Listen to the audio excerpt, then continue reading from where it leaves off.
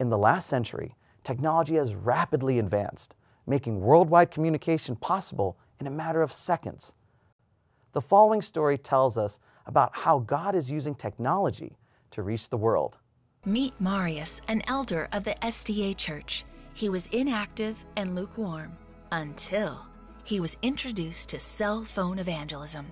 Burdened for his son Elmer, who had been using drugs for 15 years, Marius simply forwarded the Bible recordings. Today, Elmer is baptized, drug-free, and has joined his dad as a cell phone evangelist, spreading the word to thousands every week.